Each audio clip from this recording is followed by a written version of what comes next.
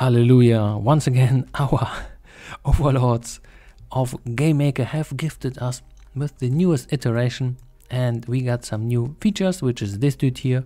Oh, bling bling time. Yes, loving it. And then we got that stuff, which is, I guess, good too. So let's go over the boring stuff, and then we just quickly jump into the newest iteration. And if you just want to have the TLDR, should I upgrade? Yes, definitely yes. This is a sweet feature. I love it. So we got ourselves the more minor things. You can just loop, just place kind of a flag in between at some point in a song, and then you just loop it. Wowzy.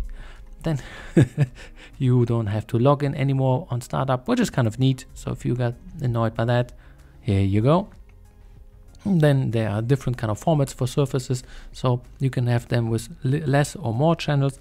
That just means they are gobbling more or less on your VRam. So basically they can be less resource intensive if you like. So maybe you don't want it to be like super full color. And this is pretty much it. And then we go to the bling bling part.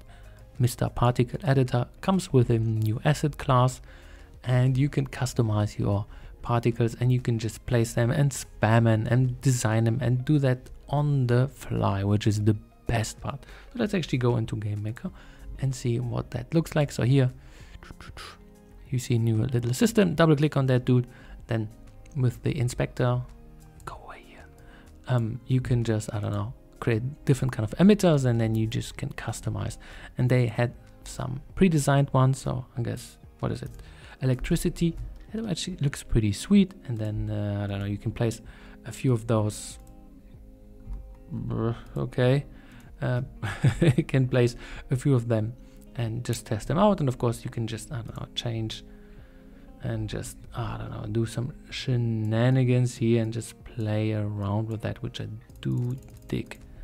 I don't know, what did I do here? I have no idea. But of course you can just place that stuff on the screen if you like. So on your asset layer, so here, and then you can just place that dude here and then play it if you like. Check out how it does look like. Oh, well, just place it during runtime. But once again, cool stuff. And of course this one is the best one. So once again, is this worth upgrading? In my opinion, yes, because it enables the new asset class of well, that thing. And then I got the GM electricity sprite SPR here. Not sure how I got that, but I got it now. So I guess now how that looks like. And once again, that should be a pretty short upgrade update on GameMaker. Once again, this new thing is really powerful. From here on now, this will be a new standard, and a pretty good standard, because once you have these guys here, you can create, you know, local imports and share those things for other games, and you can just hot swap them. Yes, a pretty cool stuff from my side. So once again, what has dropped? Well, the newest update on GameMaker. Let's make this video super short and sweet with the bling bling part, which is this dude here. Tons of customizability. Just play around with it. I will do multiple videos on creating the multiple effects. So here, one of my favorite tools almost ever. And then, well, the rest is whatever. But here, just loving that. So if you're thinking, should I upgrade, should I not?